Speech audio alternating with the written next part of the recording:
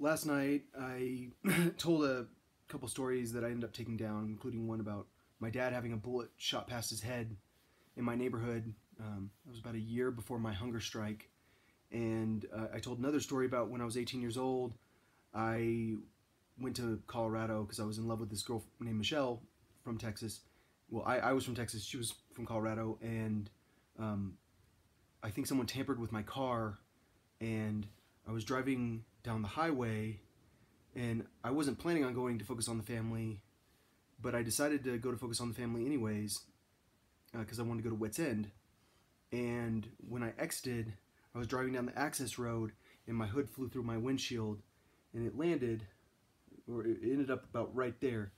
And I didn't die, I think, because I was going a slower speed. And I think that I probably would have died if I was on the interstate. I think for a lot of people, that would be like, well, God saved you. And, you know, I'm an atheist because I don't believe in an all-powerful God, and I definitely don't think God's perfect, and I don't think God is the way that the Christian Bible depicts God. But that doesn't mean I don't believe in a higher power, obviously. I mean, I have more faith in this higher power than probably anyone. That's why I've done such crazy stuff, because I trust God. So I don't think a lot of people understand the Bible's kind of a story that leads you to the truth. And it's not perfect, obviously, because you can't stop the sun. That's what happens in the Bible. Joshua stops the sun. And obviously, the Bible is kind of sexist and is pretty anti-gay people. And I think gay people don't have a choice. It's just the way they are is that they're gay. And if you try to change them, then you're forcing them into a life of misery. And you're forcing their partner, because if they want to be with a woman, if a man wants to be with a woman, but the man is gay, it's not fair to her, because he's not going to be attracted to her. And he's always going to have this impulse to be with someone that's not like her. So the reason I think that I was saved, and I've been saved many, many times from very dangerous situations, is because I have a special purpose, and I think that purpose is to do this, which is building micro-cities, and with these things that can extend out, or these are mirrors that can be reflected to generate electricity and or to desalinate water, and they can extend out like, what, 30 feet, maybe even 30 yards, depending on how big we need them, and they could even be switched out to be for photovoltaic energy if we need to. But I think they're probably going to be mirrors. And, you know, when I came up with this idea, my idea initially was for a bunch of them that are close by. And there's going to be an Amazon distribution center or some sort of distribution center, maybe a Walmart distribution center with conveyor belt. And there were going to be a lot of people that live in these. And I wanted to build a bunch of colleges with a central university that's in English, and a bunch of colleges that are in different languages that are like liberal arts colleges, but they might actually offer master's degrees in engineering or PhDs in engineering in your own language. And those would be like a German college, that's a liberal arts college, a maybe even a Swedish college, or Norwegian, or Italian, or Spanish speaking college, or a Portuguese college, or Chinese, or Korean, Japanese, maybe even Russian. I saw there's a state in Russia that bans women from going to the pool, which Russia's more backwards than people realize, but that's a Muslim area. But, you know, I think that when I start talking about the necessity of a war to reduce the world's population, to reduce oil consumption and reduce carbon emissions, that's pretty hard to digest for people in the United States, because the United States is full of people from different countries. I mean, we have tons of Iranians, or they're Persians. We have tons of Arabs here. We have tons of like Ilhan Omar's from Somalia, and if you didn't know, some people from Somalia just killed some of our troops in Kenya. Um, we have people from all over the world that come to the United States, and then they become part of our country. And what I tell them is that in the event of a major war where we have to kill that many people, and we are working really hard to reduce consumption, um, if you're one of our allies, then you're kind of on Noah's Ark. Like you guys are, you get to be part of the group of people that survive to try to solve the energy crisis with me, and you hopefully are going to be able to invest in this pyramid idea and have a college there, so that maybe it's a Turkish college, maybe it's Polish, maybe I don't know. I mean, there are a lot of, like, maybe a Czech college.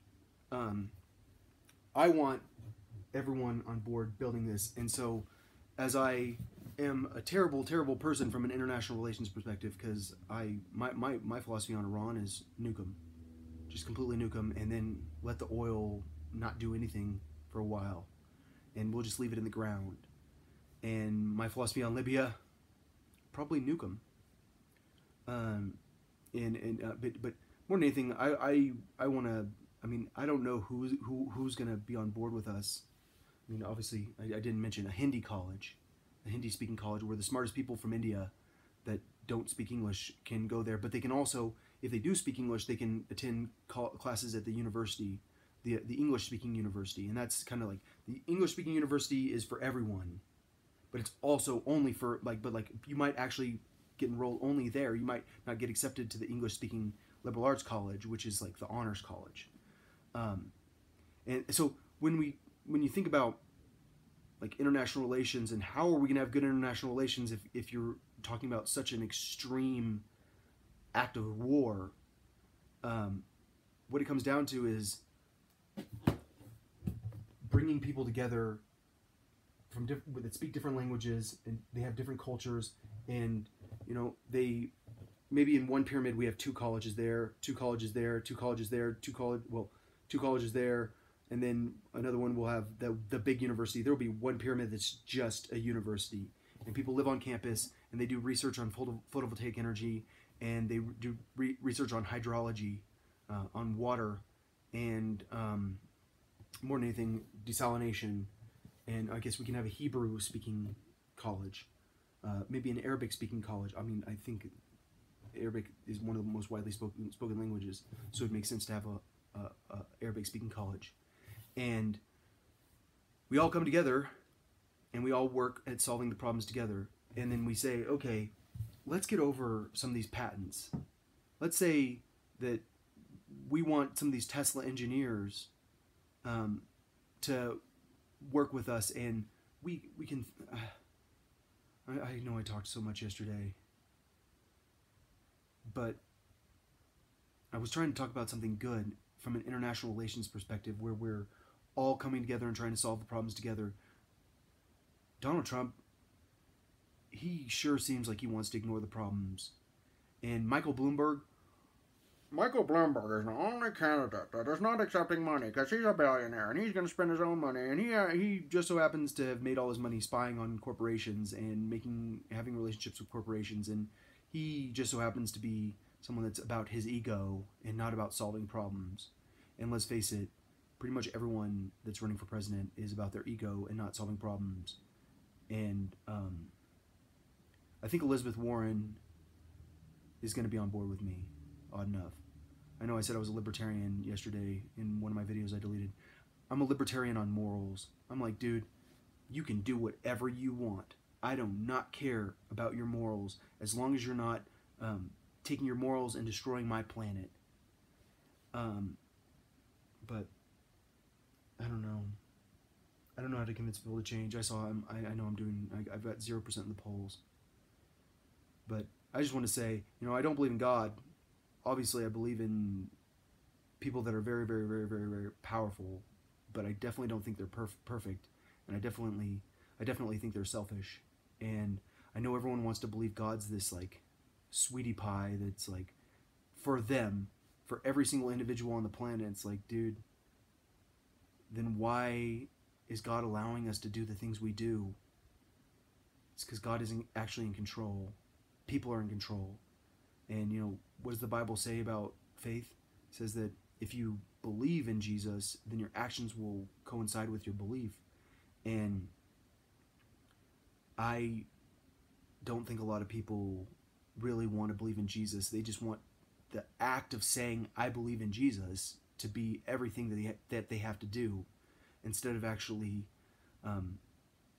taking action for Jesus, which would be trying to make sure that everyone can survive and that we have a sustainable future. Because like I've said in the past, if you drive a car that gets 15 miles per gallon, you're consuming twice as much oil for you, and you could take half your oil if you drove a car that got 30 miles per gallon, or even more. You can get a car that gets 40 miles per gallon. You could take all that extra oil and you could go give it to a poor person who's going to freeze to death, or they're not going to have food. But I don't think people think that way, because Jesus is coming back. But if Jesus came back, would you recognize him? I don't think you would. I don't think Jesus would agree with you. And I think that's the big problem here, is that everyone wants to make God in their image. But like I say in my book, if the God you believe in loves the same things you hate, loves the same things you love, and hates the same things you hate, you probably created your own God. And let's face it, I think that pretty much the entire world has created their own God. So